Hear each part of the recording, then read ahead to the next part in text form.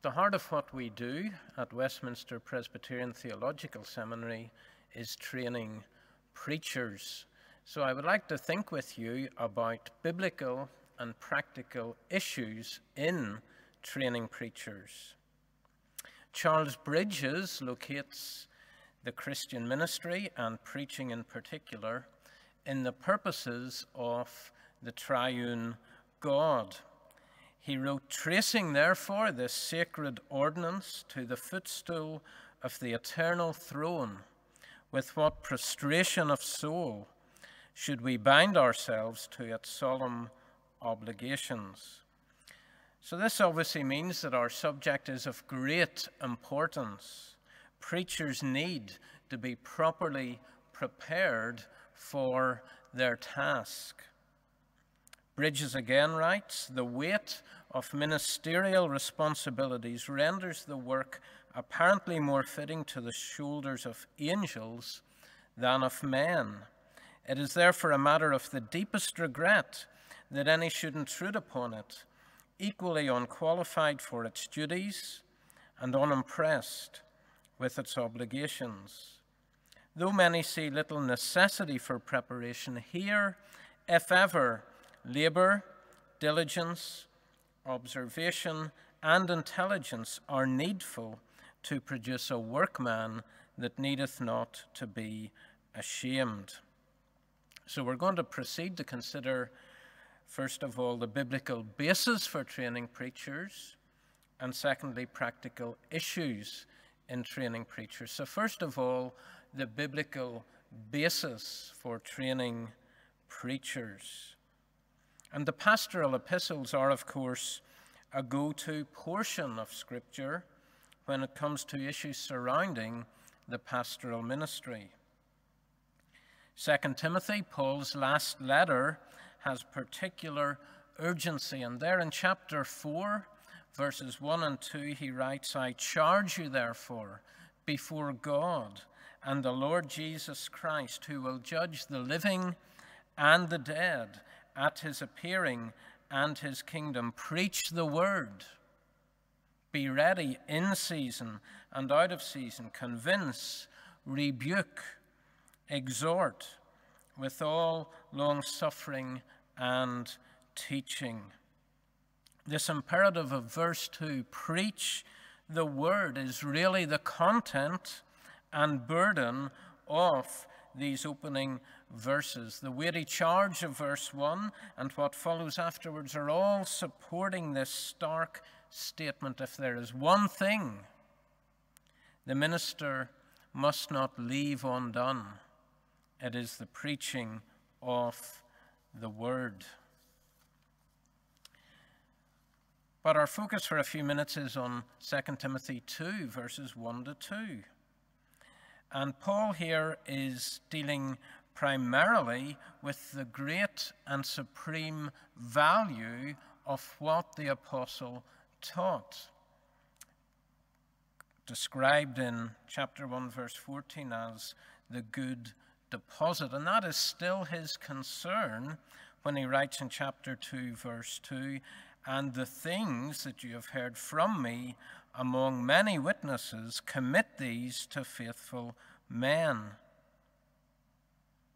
These things he's referring to are the pattern of the sound words and the good deposit that he has mentioned at the end of chapter 1. To the end, however, that the apostolic message is passed on, verses 1 to 2 also show us what one commentator calls the earliest traces of a theological school. And the picture here of Paul's vision for a seminary gives three essential priorities in the training of all preachers, regardless of how that training is done. Firstly, preachers must be strengthened by grace. It's foundational that preachers be savingly united to Christ. And Paul here, as everywhere, sees our salvation through the lens of union with Christ. In chapter 1:13 he wrote, "Hold fast the pattern of sound words which you have heard from me in faith and love which are in Christ Jesus." And then here in verse 1, "You therefore, my son, be strong in the grace that is in Christ Jesus." So we must be as sure as we can be that anyone who would preach is in Christ. We are in Christ by God's grace. Therefore, Paul exhorts Timothy, be strong in the grace that is in Christ Jesus. We're only Christians at all by grace. Preachers can only carry out this most privileged and awesome task by the grace of God. So a first step in biblical training for preaching is to be united to Christ and to be growing in his grace. Secondly, preachers must search out faithful men. Verse 2, 2 Timothy 2 says, "And the things you have heard from me among many witnesses, commit these to faithful men." The things Timothy heard from Paul are, of course, the doctrines of the faith, the good deposit. And Timothy had heard these among many witnesses. In other words, these were public truths. They weren't some deep, secretive teachings. And these were to be taught to all God's people. These truths were to be committed to faithful men. So preachers are stewards of God's truth. They don't invent their own message. They convey God's message without changing it. Hence, we must be on the lookout for doctrinally reliable men to be preachers. Such men are described in Titus 1 verse 9, which is the motto text of our seminary, WPTS, as holding fast the faithful word as he has been taught, that he may be able by sound doctrine both to exhort and convict those who contradict. So faithfulness requires boldness and courage. And here we see Paul envisaging a chain of faithful men making known the gospel. Christ himself had revealed the gospel to Paul as an apostle. Paul taught Timothy. Timothy was now to commit the apostolic truth to other faithful men. And then thirdly, these faithful men should be able to teach others also. That's how verse 2 ends, "who will be able to teach others also." This isn't saying that we must train preachers who will be conference speakers or seminary professors. The Greek word is hikonoi. It's translated in 2 Corinthians 3:5 as sufficiency. Our sufficiency is of God. So preachers must train preachers who are made sufficient by God to teach others also.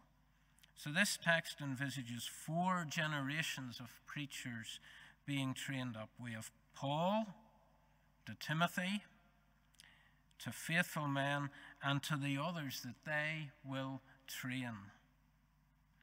There is multiplication of preachers if each of these in their ministry identify 1 or 2 others. And so we should continue this process today. This is true apostolic succession. We strive to secure the handing on of the apostolic gospel. And we do so through training faithful men who will be able to teach others also. Thinking 3 generations ahead, as Paul did here, can secure faithful ministry for a long time. So the future health of our churches depends on training biblically faithful preachers. And here we have a model for doing so. Preachers must be strengthened by grace. Preachers must search out faithful men, and these faithful men should be able to teach others also. But let us consider, for the remainder of our time, practical issues in training preachers. Practical issues in training preachers. And we'll consider in particular training in the local church and more formal theological training. These must always go together. So first of all, training in the local church. Arising from the text we have looked at, we see that we need to identify potential men in a local church context. There's an outward call from the church as well as a man's inner call, and these both must be evident. Spurgeon said that if we can stay out of the ministry, we should. Lloyd Jones said in the last century, no man should go into the ministry if he can stay out of it. It's been a standard in many of our churches. And yet we do need to be proactive in approaching some who have not perhaps approached their elders, be they young men or men who are a bit older or whatever. And we then need to invest time in their training within the local church. And that might mean that we should take minor risks, perhaps open Bible studies and so forth, and it might not be as good as our minister normally is in whatever our churches are. But yes, this is vital for testing gifting and calling. And if nothing else, it will, as Spurgeon says, prevent the further public exposure of rampant ignorance.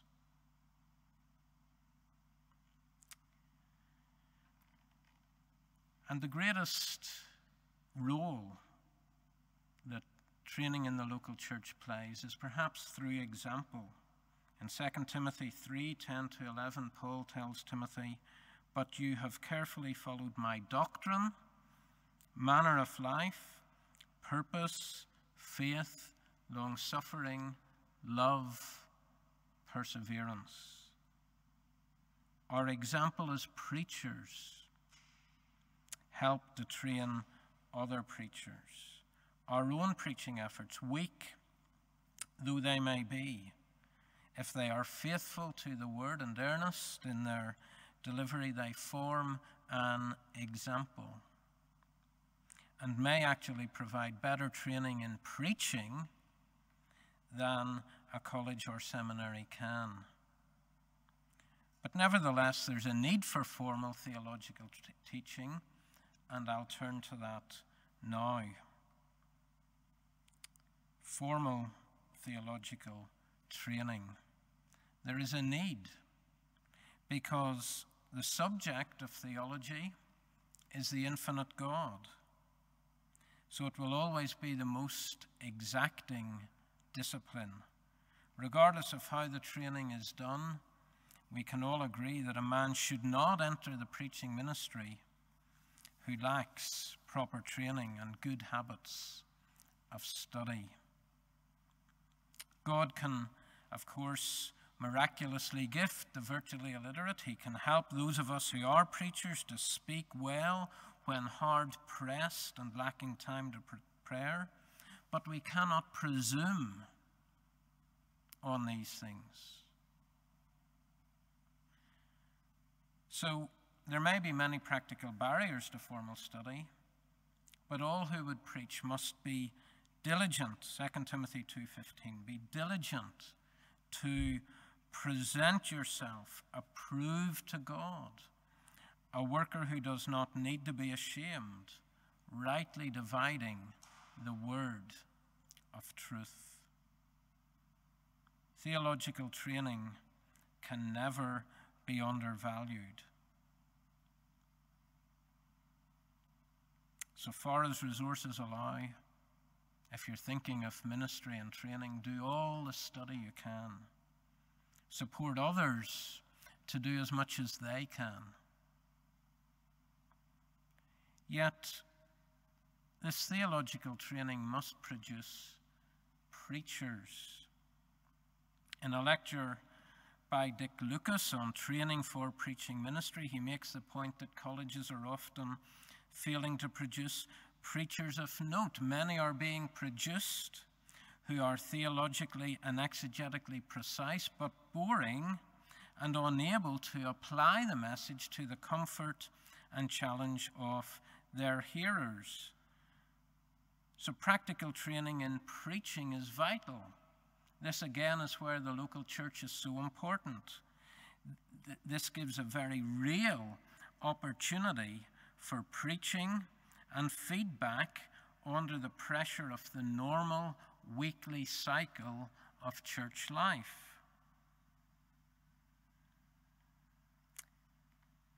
But what is of great importance in the seminary itself, whatever seminary it might be, is when lecturers lecture and expound God's word in a living way. Such training produces preachers. Lucas in that lecture refers to lectures that took place in Scotland in the 1930s, which it was reported were a form of rational worship. Some students were converted, others were challenged to the core of their being. And it was said, we often felt we were in a sanctuary where the holiness and nearness of God were indistinguishable. Now, the man giving those lectures, I can't vouch for him one way or another theologically, but is that not the kind of lectures that we need? J.I. Packer reminds us theology is for doxology and devotion. That is the praise of God and the practice of godliness. So the best possible preparation for preaching is to have thoroughly orthodox men who are themselves preachers, training preachers. Lectures are needed, but they're at their best when the lecturer can hardly help himself from preaching the truths that he is teaching on. And here at WPTS, we have a faculty who are all preachers and serving or retired ministers. Nearly all have been involved in church planting ministry, and this, we believe, is our greatest asset. So the best way to ensure good preachers are being produced is when seminary training is done in close partnership with the local church. We can then hope that good examples of preaching are constantly modeled before the eyes of those training to be preachers. Let me then just give 3 applications that are applicable to any of you watching who are preachers, and indeed to all Christians who are rightly concerned about these things. Firstly, be on the lookout for potential preachers. We must pray the Lord of the harvest to send out laborers into his harvest, and yet also proactively be on the lookout for those who could preach. We shouldn't just be passive in the hope that someone will turn up. Be on the lookout. And then secondly, pray for the seminaries. Pray that seminaries would remain faithful. False teaching doesn't present itself as such. It can appear very plausible, it's subtle, it can easily infuse our minds and lead us to distort the truth. The late John L. Mackay, late principal of Free Church College in Edinburgh, speaking on the false prophets of Micah's day, has said, "History has shown that no institutions can degenerate as quickly as theological colleges." So pray that seminaries would remain faithful, and pray too for seminaries to produce able preachers. And pray above all that the lectures in our seminary and in the seminaries across our land would be characterized by a sense of the holiness and nearness of God, and that a desire for God's presence would undergird the whole ethos of the best seminaries. And then lastly, pray for preachers. Pray that we preachers would be examples in our preaching, in our doctrine, in our manner of life. As we are such an example, then young men or older men will look up to us. And if God calls them to preach, they will already have received a lot of unconscious training. Perhaps we're in small and weak church situations and we feel the limitedness of our gifts. But may God help us to preach and to live in an exemplary way. And as you pray for us preachers, and then as we engage in this way in our own preaching ministry, God may well be pleased to raise up other preachers. Thank you for listening.